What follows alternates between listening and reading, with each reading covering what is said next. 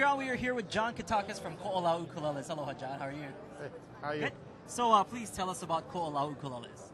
Okay, well, many years ago we started with the Ko'olau ukulele, a custom high-end ukulele. We decided from the beginning we were going to make high quality, all solid woods, and nowadays it's proving that that's what people want. They want a good ukulele. Who doesn't want that? Yeah, of course. We're still doing the Ko'olau, but it's more of a custom line. Takes many months to build. And an example here is we have our solid body, actually hollowed out, a tenor. Then relatively new is our new arch top. Arch top, yeah. All hand carved. Beautiful. Hand carved spruce, hand carved koa. We'll make it from a variety of different woods. Nice. And how Beautiful long does it take for you purflings. to make one of these? I know This is, intensive I don't know, work. several weeks of, Right. and all hand carved. Let's hear how it sounds. Pardon?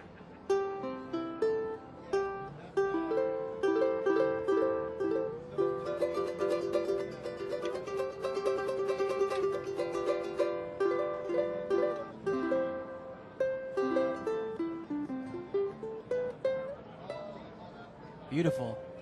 Beautiful. Good projection. Then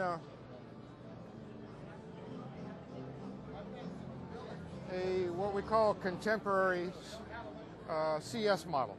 A little bit different shaping. And then we have now, starting 2013, the models begin at model 100. Okay, slot head or solid head. Then several years ago, as you probably know, we came up with Pono. Instead of bumping up production, we decided to leave it as it is, a custom line, and build what you might call a clone to the Ko'olau. But for a more affordable Pono. price. All still same shapes, same molds. It's our company. So all solid woods, bone, nut, and saddle, all the same high quality. And currently most models are either the acacia, which is the same species as koa, or mahogany. And actually the mahogany costs a little bit more because it's more expensive wood for me. Yeah. Mahogany used to be a cheap wood, and it's becoming actually more expensive. I see. Then in the Pono line we have what's called Pro Classic. And we have it in either all acacia, and that comes with bindings and purflings, and here's rosewood with cedar. Nice, deep, gloomy sound. Over here, we have slotted headstock, but this is the Makassar ebony. Wow, beautiful. With cedar.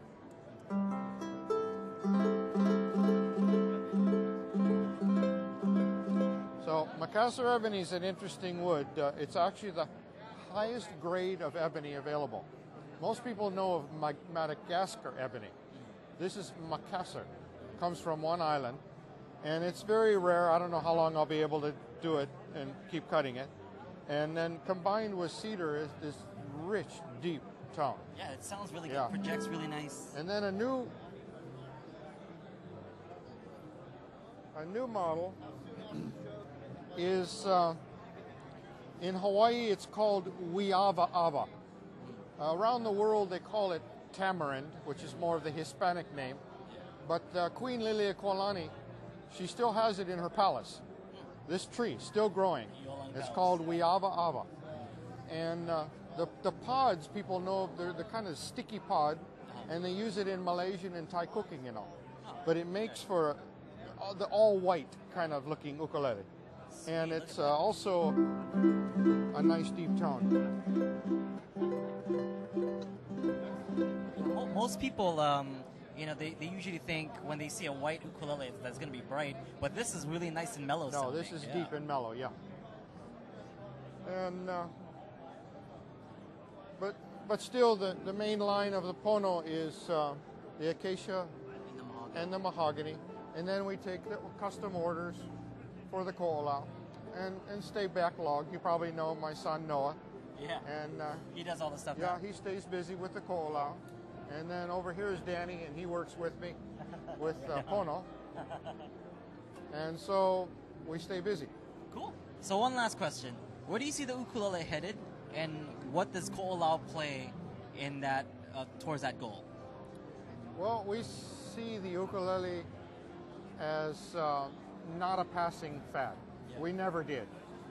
I think many of the music store dealers, they weren't too sure because they remember the days when it was just kind of a fun thing, Right. and it went and it came and it went, but it's here to stay.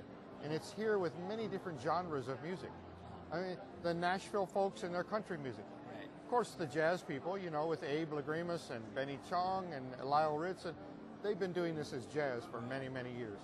All over the Respected world, musicians. very, very respected. So they're finding that it's blends in with many different kinds of music, and it's so nice to see that it's here to stay.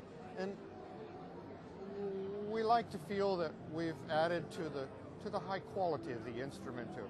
Just trying to do your part. Yeah. Whatever you can. Thanks.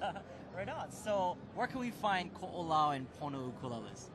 Well, you can find them in just a few select stores. We don't have a lot of stores because it's a higher end instrument. You guys have a website? Yeah, it's on our website. We have all of our dealers, and we've centered on having them in strategic geographical locations. We don't want them on every corner. They don't need to compete with each other. So, and we want stores that really love the instrument, not just, hey, this is a cool thing. Let's hang a few ukuleles on the wall. We want them to really love the, you know. We want to go forward. Yeah. Yeah. Yeah. And so when they love it, it comes from their heart.